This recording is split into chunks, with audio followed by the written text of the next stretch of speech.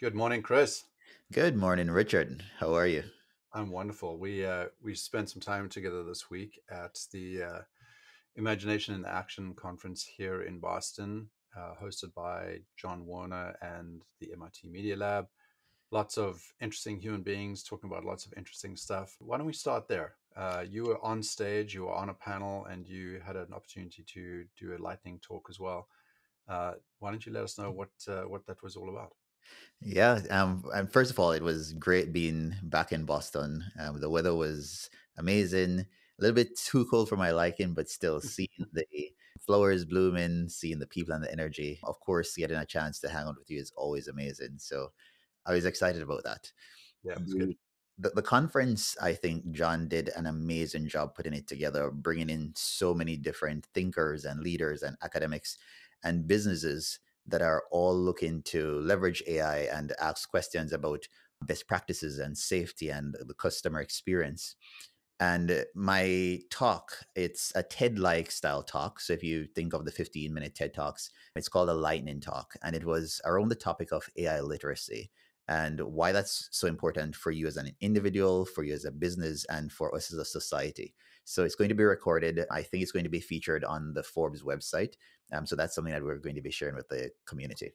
Yeah, I got an interesting question about that. Is that in over the last week, I Googled what is AI literacy, and the results were actually quite ambiguous. In fact, one answer I got from Google was there is no clear definition as to what AI literacy is. So we might be in the category creation space here, or we might just be at the leading edge of a conversation.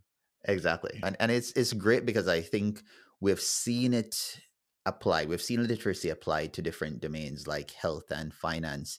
And right now we're at that inflection point where we do need to start defining it for AI and what that means for businesses especially. Yeah. And then I was present for your panel conversation. Essentially, the point of this panel was to consider what the customer experience is, or to use a more derogatory term, a user experience. But essentially, these constituents that are making use of AI and how that's employed in the products that we make. You and I are both product creators.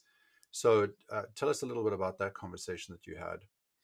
Sure. It was a fantastic panel. It was hosted by Lindsay from Flybits, and my co panelists were Joanne and Eric. And we got a chance to explore it both from the B2C side and also the B2B side. Some of the interesting takeaway points that I tried to hammer home one was establishing trust with your customer. And Mhm. the fact that trust takes time to build and it's going to evolve along with the journey. But I also highlighted the fact that the customer is changing, right? We are evolving just as AI is. And Mhm. so it's going to be a dynamic experience that businesses will need to think through. And so I think it was a fantastic panel. We had great questions, and I'm looking forward to seeing that released also. Yeah, one of the things that comes to mind is that as a lot of frustrations and fear emerge from the product creation space, designers, engineers, product people, marketers, all worried about the future of their jobs, what we're actually seeing is those jobs are becoming even more important because as Yeah. AI evolves, so are human beings. Hmm. Our ability to be aware of these changes, our ability to adapt to these changes, and the context in which we need to adjust ourselves for these things to be either useful or harmful becomes a lot more interesting. And if you're a user experience person, if you're creating products, if you're designing products, if you're engineering products, there's never been a better time to be a human because it's really, really hard to figure out what that dynamic will be, both in the current sense of of that understanding of like what's going on, but also in the predictive sense of like, well, what will happen. Exactly, exactly. And so overall, I'm super excited to get these recordings hopefully out to the community. But if not, maybe that's something that we can do on a podcast, just kind of talk through our perspective, what we're seeing in the marketplace, but also our thoughts on how businesses can do this strategically. I like that. One of the other things that you mentioned quite some time ago, actually last year, you said that 2024 would be the year of robotics. And this happens to be the case. We're seeing a lot of changes in that space. Talk us through some of the big news that happened this week about robotics. again, Boston based as well, right? Yeah, so I think it's just so exciting when you look at this transition from AI on a screen in simulated environments in a chatbot to embodied AI. When we say embodied AI, we're talking about intelligent systems that can interact and learn with the physical world, right? Right now, an AI model like a chat GPT, it's pre-trained and then it's simply on your computer, you're talking to it, but it's not seeing the real world as we are, and it can't learn as we are. And so as we look to move towards artificial general intelligence, embodied AI systems are going to be super important. If you think of a child and just them interacting with the world and learning and getting that continuous feedback, our hope is that AI systems will also be able to get that consistent data coming in that they can learn and rely and get better context. And so there were two big stories this week. The first is from a company called Mentee Robotics. And the co founder of Mentee was actually the co founder of AI 21. And so pretty renowned. And they're building a general purpose bipedal robot. And I'll stop here and establish some questions and context, right?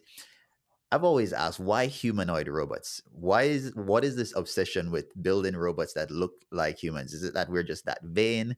And the responses that you'll hear from a lot of the leaders at these companies is because our world is designed for humans, right? And so rather than building a new type of design for a robot where they'll need to then solve all of those problems like stairs and things that humans would normally do, if you simply mimic a human design, then you can embed them in factories and in homes, and they can simply assist and help with labor, which is an increasing problem within our society.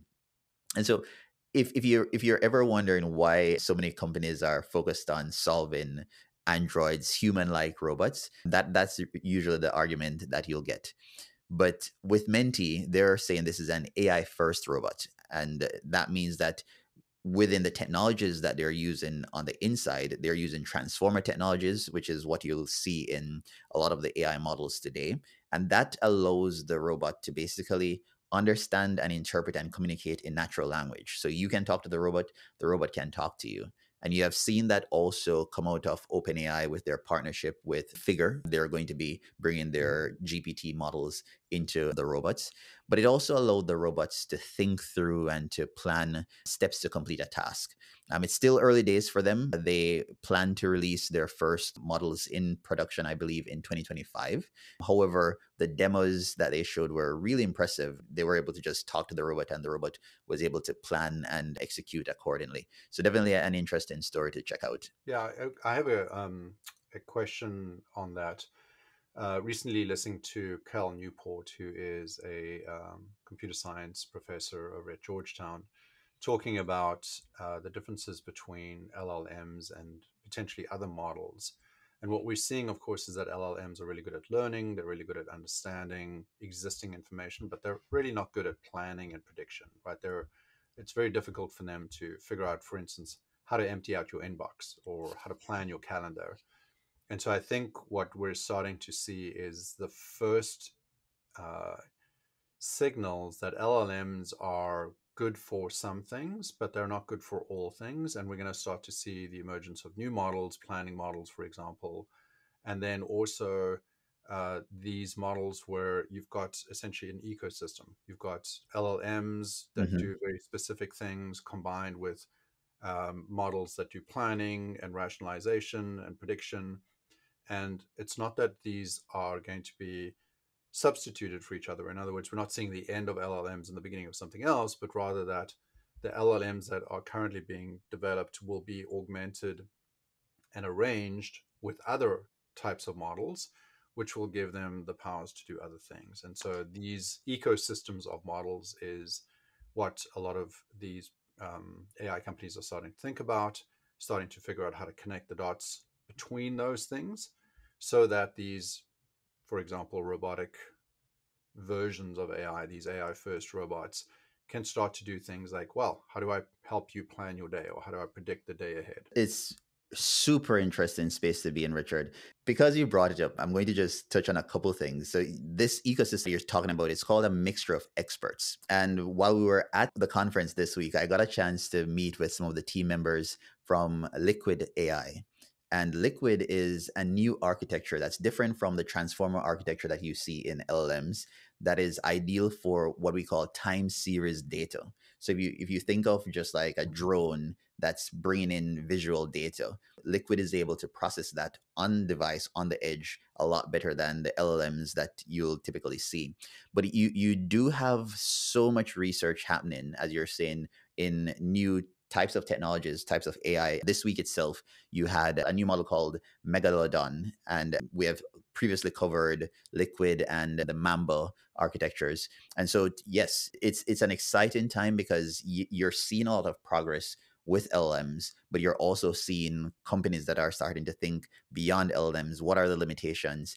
And I will say this, however, there's this concept of emergence when it comes to AI models. As the models get larger, they tend to take on new capabilities. And we have seen the jumps that have been made from GPT-2 to GPT-3, and even GPT-3 to GPT-4. It's yet to be determined what new capabilities may emerge within large language models as we get bigger and more capable. So the jury's out. Maybe it will turn out to be super helpful that we just keep scaling. But the scaling laws is really what we're dependent on with LLMs. And for all intents and purposes, it seems like they're going to continue to grow and to increase in Mhm. capabilities. Well, as a biologist and an evolutionist, I would like to believe that there's some kind of neurodiversity in AI as well, and that on the fringe of all of these models are going to be a couple of weirdos Yeah. that that help us do things that we can't even imagine right now. Exactly. Um, let's get back to robots. Back into Boston, Boston Dynamics announced a new all-electric Atlas robot. Listen, this was the biggest story this week, in my opinion. When it comes to robotics, Boston Dynamics has been the king of the hill, right? They have had decades where they have just impressed us, they have inspired us. They have their Stretch, their Spot, and Atlas robots. And on Wednesday, I remember them posting a video where they were announcing that they were sunsetting Atlas. It was just like a little bit sad and disappointing because I remember seeing Atlas dance. I remember seeing Atlas take its first steps and then just growing and evolving over time. And so it was a bit sad. And I wondered for a But second you're because having feelings for robots already? Oh my goodness. I know, right? I'm getting emotionally connected to robots already. The anthropomorphic design is working. So Boston Dynamics spun out of MIT. It was actually really close to where we were this week. And they got acquired by Hyundai a few years back. And then they started commercializing some of their products like Spot. And we didn't hear a lot about Atlas. Atlas was never commercialized. And so they announced the sunset on Wednesday. But on Thursday, they announced their new humanoid robot. This is Atlas 2. It's all electric and it is amazing. Richard, did you get a chance to see the demo video? What did you think of it? Yeah, the first thing that came to mind is if I try to do that, my joints would explode. So yeah, those yoga moves were pretty impressive. Yeah. So this is where things get really interesting because I started out by saying companies have tried to mimic the human form in robots because the world is designed for humans. And so it made sense for them to build robots similarly. What Boston Dynamics did was say, sure, we can use the human form factor, but let's improve it. And so you see articulating joints, and you need to look at this video in 40 seconds. They basically did a slam dunk on the entire industry. But Mhm. more importantly, the design of the robot, it's small, it's not bulky, you're not seeing exposed wires. It's super strong and it's all electric. So it's not hydraulic based anymore. Right. So very excited to see how this develops. And obviously they're going to be looking to commercialize this. So as they're saying, robots are looking increasingly likely to be household items within the next decade. Yeah, and again, it's just like connecting back to the anthropomorphic conversation that we're having. You know, if you do look at the human population and the 20% of people that are considered as neurodivergent, there are really good examples of how outside of what we think is normal, whatever that is, there are lots of fantastic human expressions of both physical and mental and emotional uh, mutations, if you will. I think that Hmm. is a fair way to say that.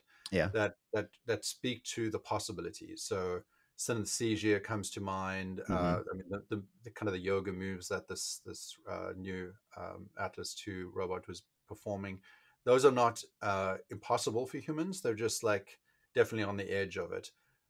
So I'd actually imagine that researchers will be seeking out neurodiversity as inspiration. And as you know, I've written about this a bunch of times. Yep. If you Yep. are in an innovation group or you're responsible for innovation, one of the things you have to be very, very thoughtful about is seeing human beings as the composite of powers, and then thinking which of those powers you can turn into superpowers. So a really good example, a very simple example of this is, if I'm in Spain and I want to know who's at my front door, my vision extends to my Ring device that happens to be associated with my home, right? So Yep. basically, I'm like Superman. I can see through walls. Yep. And in the same way, these extensions of our senses are no more than just an extension of who we are.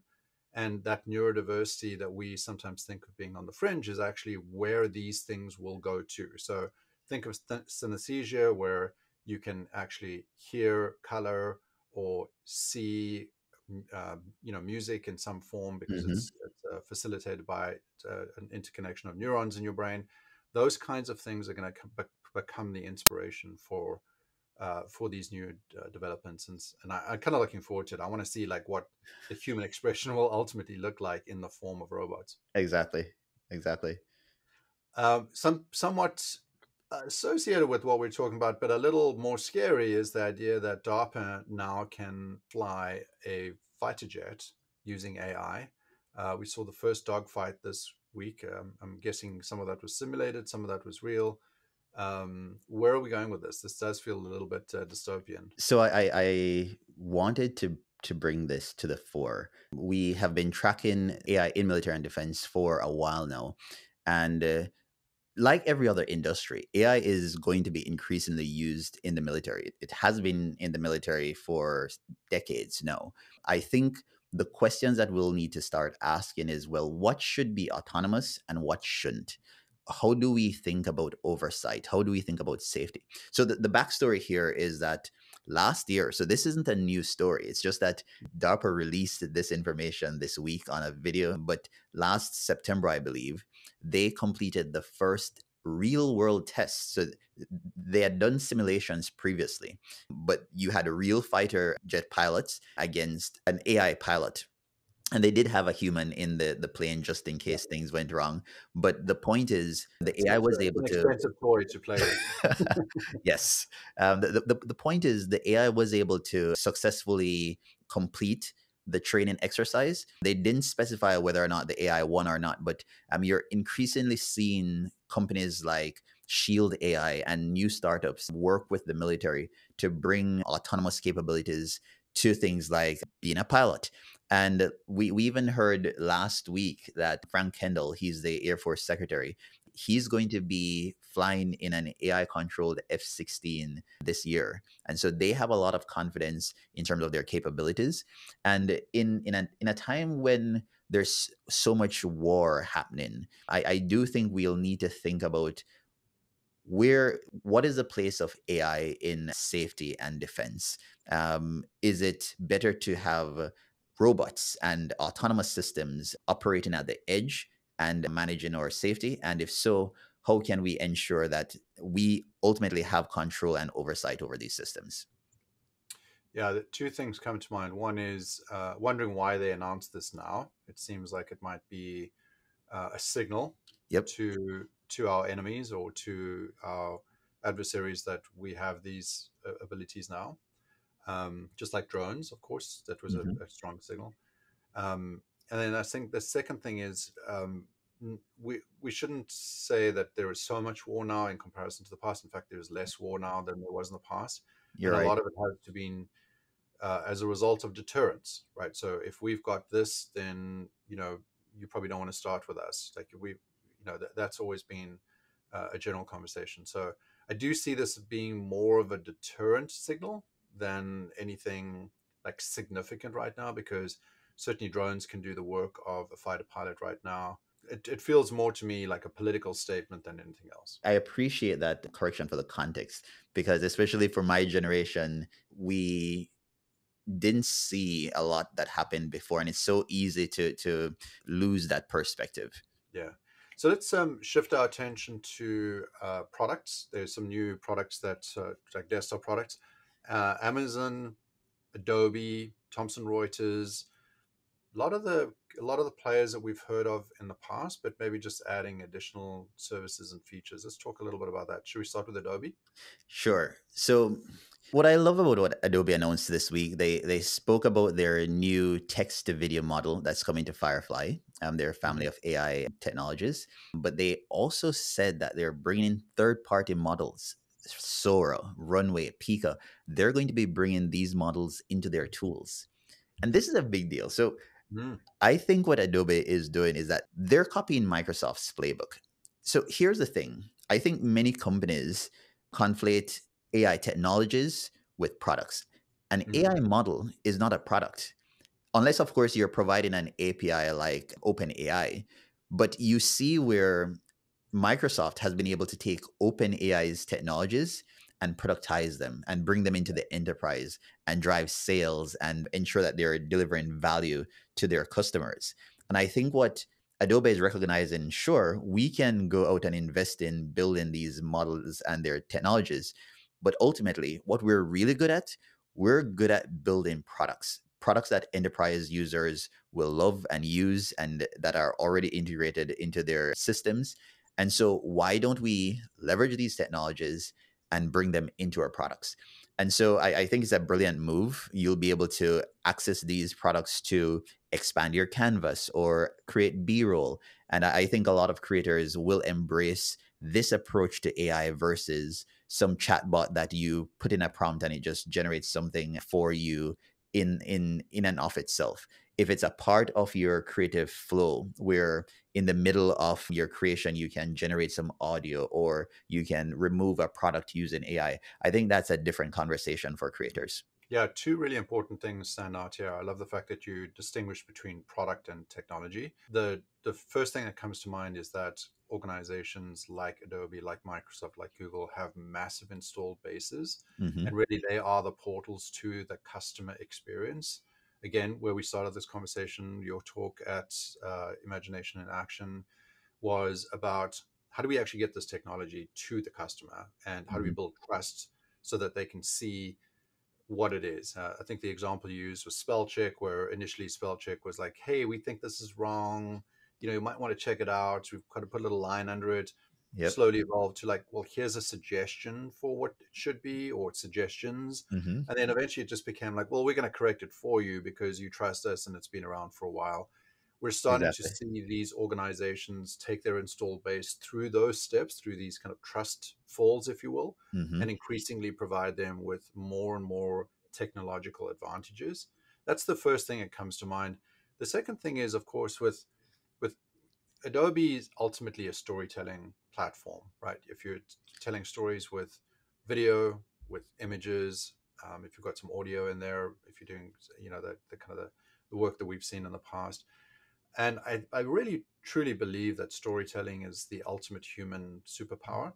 We Yep. talked a little bit about the anthropomorphic experience. And for me, the ability to take all of this sensory information, turn it into something understandable, and then share that with other people has certainly made us one of the most important species in the history of this planet. And I think that if I was going to be advising my kids on what to do right now, to be like, get to know these tools, and really learn your storytelling abilities. Like, figure out how to change your idea into a narrative, how to take a story arc and convey that using visuals or audio or a combination of those things. And we've got a video out from Trip Clemens, who's a filmmaker, um, and that's a really good example of how we can take storytelling and use these technologies to amplify those things. I agree. I definitely agree. Cool. Amazon. Yeah, so Amazon, this is a small update, but it's a pattern that you're starting to see with a lot of these companies. So I think last week or the week before, Spotify announced that their AI DJ, you'd be able to use text prompt to generate a playlist. And Amazon is basically replicating it, right? They're saying if you want to create a playlist, you can use Amazon Maestro and it will generate it. You can use emojis, you can use whatever words that you want. And for me, the big takeaway here, two things. One, if you're a startup and you're thinking that I'm just going to come up with a cool feature and this is going to be a company, do know that the big players are going to replicate that idea very quickly. Yeah. If it works, they're going to take it. And so you need to have a moat. And a feature and AI technology is not a moat. The second is that music discovery is a big problem. Despite everything that we've seen, I miss the old days of radio where Mm. you just be discovering new songs because you're hearing it on the radio. It feels Yeah. like a lot of the algorithms we have had over the last decade, they try to take your taste and give you more of that versus saying, this is something completely different, but you should listen to it. And maybe you like it, maybe you don't. And so, what I'm hoping is that with natural language coming to these platforms, you'll be able to just describe a feeling or an emotion, and maybe they'll just bring in new songs that allow you to discover content versus just putting you in an echo chamber of your own taste. I think this is a really important evolution of technology. We have definitely become myopic because of the way that the algorithms work. They get increasingly better and better at understanding us until we just kind of ignore all of the fringe stuff again back to neurodiversity. Yeah, um, we do need that diversity. We need those little mini discovery moments, those mutations in our life. Even when it comes to television and music, YouTube's facing a similar problem. I get to see the same crap over and over again. exactly. Really what we want to do here is find ways to learn about the customer rather than that particular behavior that we saw 2 or 3 days ago. And that's where prompting comes in. It's like I can describe what I'm feeling, what I'm thinking, where I want to go, how I'm changing, and let that learn with me and explore new things. So I'm kind of looking forward to it. I'm feeling a little bit boxed in by the algorithm right now. Yep, yep. Cool. Okay. Thomson Reuters, they've decided to expand service to legal and tax professionals. It's not the Yes. first time I've heard this. I've heard actually a couple of legal stories of the last week. What's going on in that space?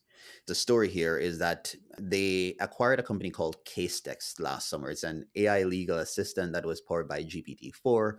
Hmm. And they had, I think, 100,000 law firms and legal departments within their portfolio at the time. And they acquired them for, I think, $500 million in cash. And since then, they've decided that they're going to move away from just focusing on law. They're going to just expand this to being a general purpose, professional grade AI assistant for knowledge workers and Hmm. across all verticals. So they're going to slowly teach it different skills. And I think one thing that stands out here is proprietary data is going to be a massive advantage for companies. Yeah. For companies like Thomson Reuters that can take that data and they can build custom models or fine tune a model based on that data, that's going to give them definitely a competitive advantage over other companies that may just have a generic model that they're trying to apply to the same domain. And so kudos to them for being ambitious, for pushing their solution. I think a lot of their customers and clients, they're rolling it out in the UK, I believe, initially, but a lot of their customers are going to enjoy this. And to your point, over the last week, we have seen at least three different AI startups, some in the UK actually, that have been raising money. And so, law and legal affairs is a domain where I think AI has had missteps in the past, but you're definitely seeing a need for AI solutions to help with aggregating data, synthesizing data, and doing a lot of referencing. So, Yeah. expect to see a lot more progress in this space.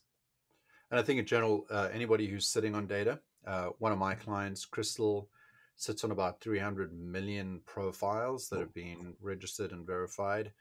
The question that we've been asking, of course, is that how do you make that useful to the audience? And working on a pre-meeting intelligence product, which is really interesting, which Ah, actually looks to your calendar to see who you're going to meet and then bubbles up a dossier or a report on the individuals that you're going to be meeting with so that you've got insight into the meeting, the person you're going to meet with, gives you confidence, raises the opportunity for success in that meeting, and ultimately makes for a better interaction between human beings. So there's a really good example of take data, combine it with AI, deliver it in a way that helps the person feel more human as opposed to replace them.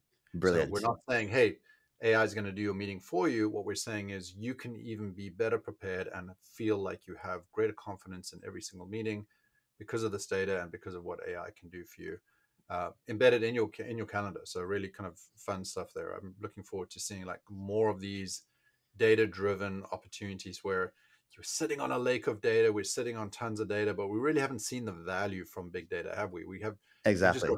way too much data, especially on the government side, taxes, things like that. How do we turn that into valuable insights that we can use every single day? I love that that's the approach that you're taking, because I think I talk about this, that SaaS is dead. They just haven't realized it yet.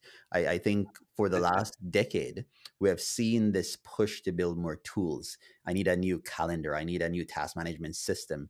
And now the evolution is somebody's not looking for a pickaxe. They're not looking for a tool. They're looking for value. And Mm. so what you're saying that Crystal is doing it is not saying, hey, here's a new calendaring tool that will allow you to do things. It's going in, it's doing research on your behalf, and it's saying, hey, here's some value that you can get with this solution. Yeah.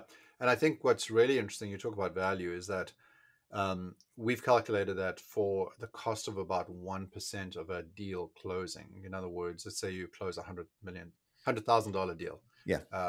You're a B2B salesperson. For 1% of the cost of that, you can actually increase the opportunity to close that deal significantly. Over time, we'll find out exactly what that is. But it's so amazing that these Oh, small investments can have such a huge impact on the outcomes. exactly. Cool. Let's turn our attention to models. We've talked a lot about, LLMs. Let's talk a little bit about what's going on. Three new stories specifically from Meta this week. Yeah. So everybody in the AI space is talking about Llama 3. Llama 3 is the third generation of Meta's large language models. It is amazing. That's the only way I can put it. But what makes Meta stand out in the AI space is that they released open weight models, meaning anybody can take the model and use it in their production. It's not like a GPT-4 or a Claude or a Gemini where it's owned by these companies and you need to pay them and go through them. If you want to run Llama on your own infrastructure, you can. If you want to run it on your own PC or Mac, you can. I wrote an article yesterday where I provide instructions. So if you're thinking, hey, I don't want to sign up for ChatGPT, here's the thing: Llama 3 is as capable and actually more capable than GPT 3.5, which is a free version of ChatGPT. And so Mm-hmm. if you're using the free version of ChatGPT, you may as well just run Llama 3 on your own computer. One, it will be private and you'll be able to keep all your requests local. You won't need an internet connection for it to run. As long as you have a computer that's capable enough to run it, you'll be able to do that. But if you're a business and you're thinking, hey, we don't want to be locked into a vendor, Llama 3 is going to be a very capable model that will help you to do this. So here's the lowdown on it. When it comes to the benchmarks, it beats most of the models. It beats out the next generation of Gemini 1.5 that Google hasn't even released fully yet. And that says a lot, because if you think of all the effort that Google has put in behind their Gemini models, and the fact that you now have an open weights model that is doing that is incredible. It's able to match, I believe, Claude's Sonnet, and it's very comparable to GPT-4. In fact, Elon Musk saw the model and he actually said it was impressive. And he has been very critical of a lot of different models, but coming out with Llama 3, I think Mark Zuckerberg and his team have made a very bold statement. They have released two versions of the model, the 7 billion and I believe the 80 billion parameter versions. and they're going to be releasing a much larger version, but also multimodal models, multilingual models. So they have a lot of updates that they're going to be releasing this year. But very exciting to see this. If you want to try it out, you can use Llama 3 now in any of the Meta apps. So if you're using Instagram, if you're using WhatsApp, if you're using Facebook Messenger, in that bar at the top, if you search, you can use Meta AI, and the Meta AI assistant is using Llama 3. And for the first time, Meta has also created a standalone web experience. So if you go to, I believe, meta.ai, you'll get a chatbot experience, just like ChatGPT, and you'll be able to use Llama 3 there. So again, it's free. It is open weights. You can do with this what you want. And it's very competitive with the leading large language models on the market today. All of what you've just discussed is available on the Maginative website. So if you want instructions or you want to know more about any of the stories that we've been telling, check that out. Probably one of the most fun stories that we can talk about this week is VASA. Um, Now, robotics, anthropomorphic experiences. One of the problems with anthropomorphic experiences is the uncanny valley, right? So when things are too approximate to the human experience and we can discern that they are not exactly human, we have almost like a repulsion to that. But we're now entering into a new era where it's becoming increasingly more difficult to distinguish. As you said in your talk on Thursday, I don't think that means that we won't evolve the ability to distinguish, but right now VASA looks pretty damn interesting. Tell us more about that. It does feel like we're coming out of the valley and we're ascending the other side of the mountain, right? Yeah. Um, it's so VASA is a new model from Microsoft, and what it does, simply put, you can take one photo and an Mhm. audio file, and that photo becomes a talking head video. The only way for you to appreciate this, if you haven't seen it already, is to just watch the demo. Go to the Maginative website, search for VASA, and watch a demo. And they have so many different examples where it's the detail of the lip sync, the eye movements, the micro expressions on their faces as these photos begin talking. Have you ever had, maybe you're in that place right now where you want to turn your life around and you know somewhere deep in your soul there could be some decisions that you have to make. Like, you know, like it's like something was decided for you. And instead of trying to make something that is done work, it's like the invitation is to make the decision, commit to that, and to start creating what comes next. But here's the thing. When we say no to something, we're saying yes to something else. It's incredible, and you can use an actual photo of someone, but you can also use pictures and generated content and synthetic media.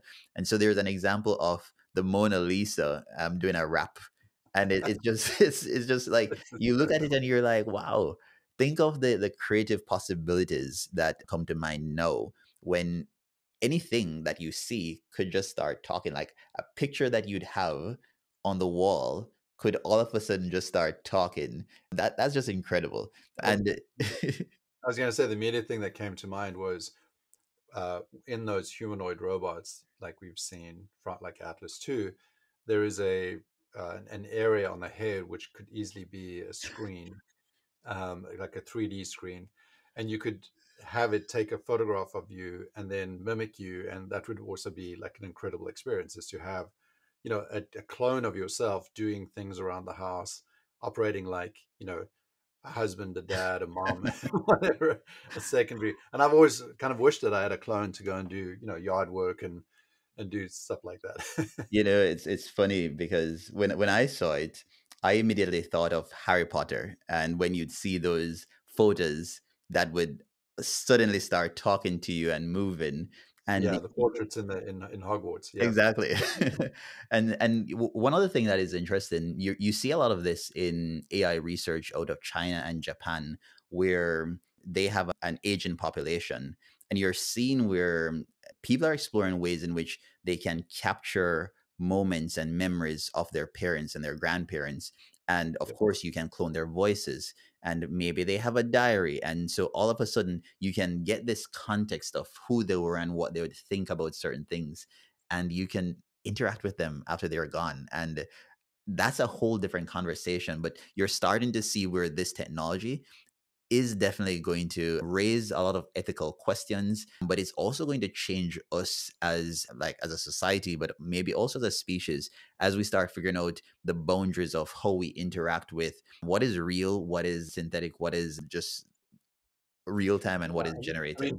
mean, personally, I have kind of a real desire for this. I've got, a situation where, I lost my wife a couple of years ago, and I'd love my son to grow up recognizing and maybe having some kind of interaction with Christie's Wow. face or voice, and recreating some of the things that we weren't able to recreate.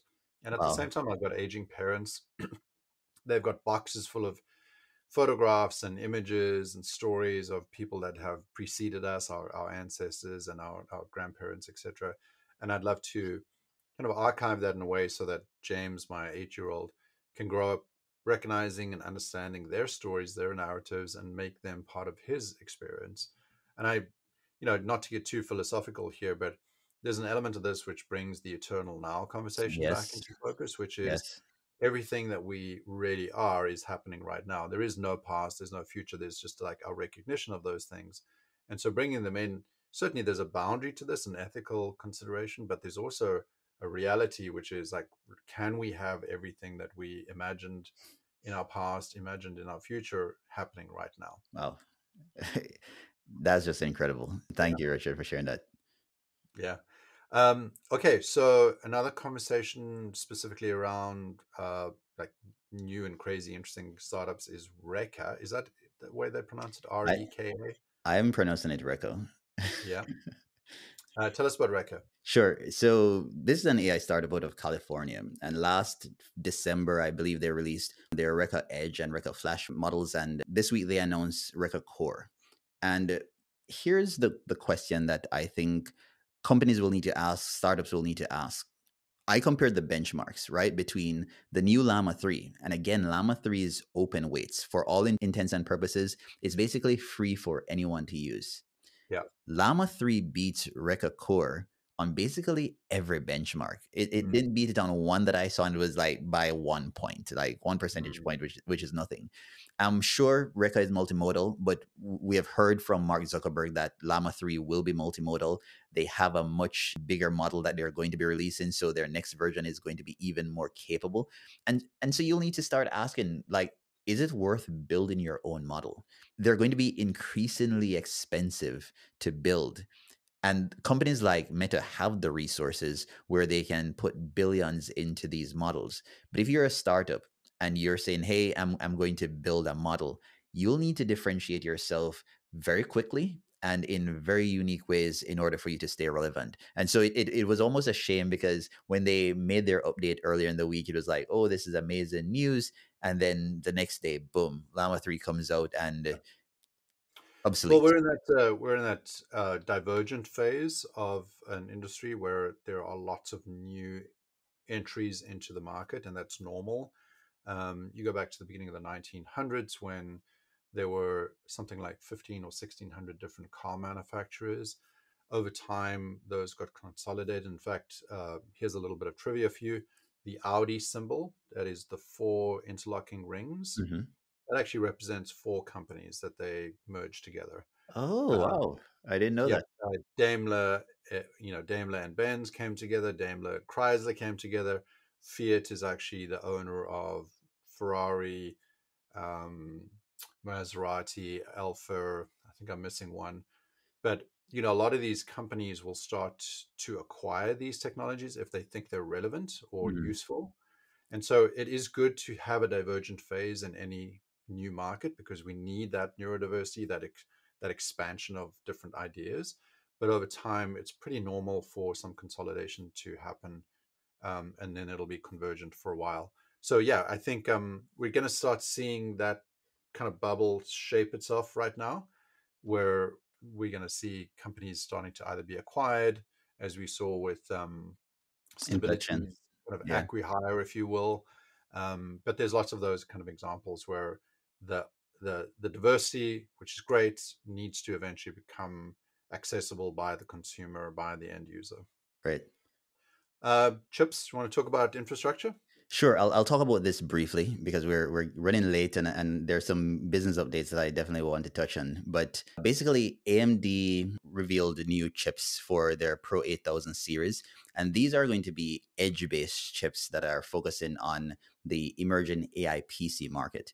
And we have spoken about this over the last couple of weeks. You have a lot of players in the chip space, and they're operating at different layers. You have those at the data center that are going to be your NVIDIAs and their Blackwell chips, their popular H100s, etc. You have chips that are going to be at the edge that are going to be on your mobile devices, on your computers, and In the in the in drones.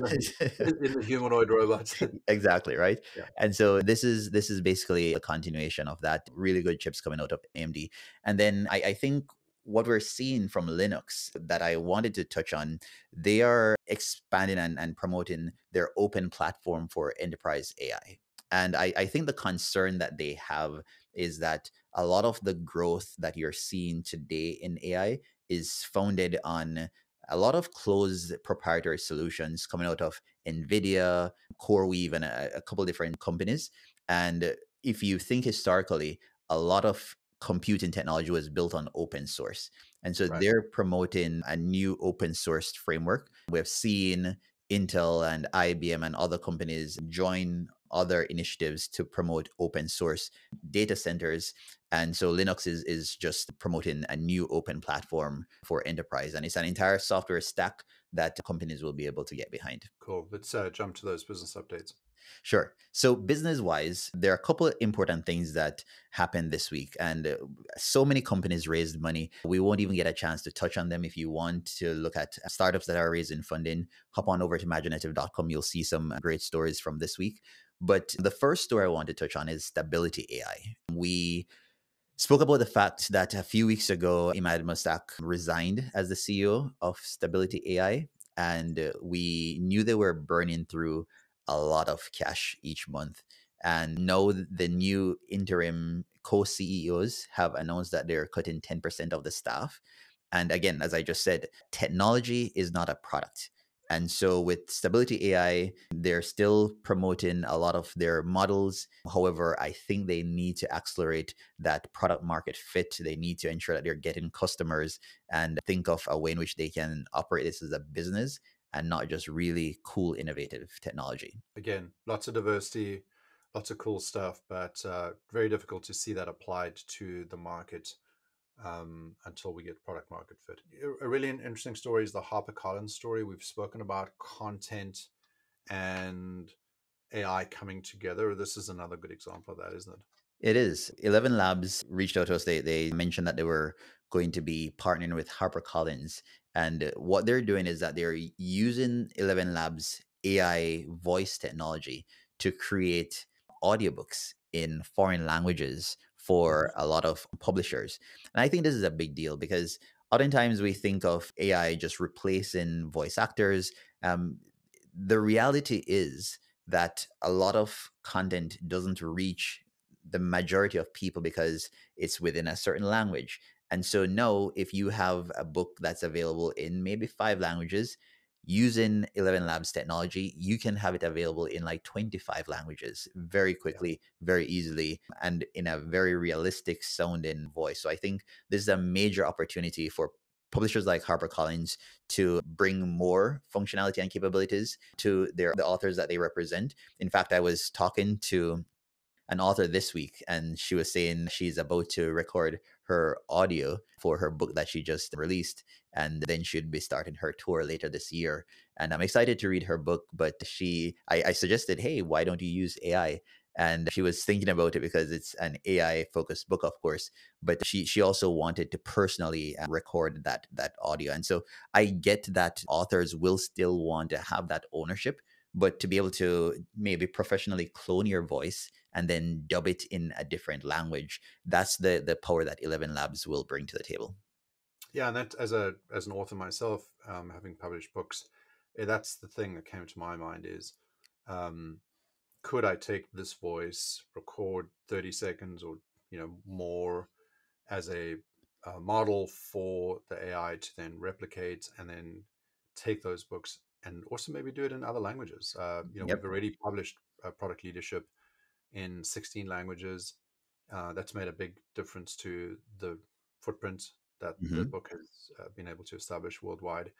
But yeah, all of these tools are the kind of things that we always want. If you have a voice, if you're writing, if you're speaking, if you're publishing, these are the tools that kind of accelerate the opportunities. Exactly. Last story.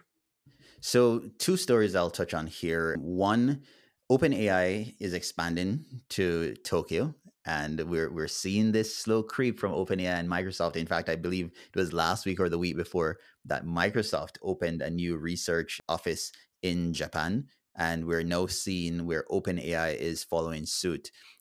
We see where sovereign AI is going to become increasingly important to countries.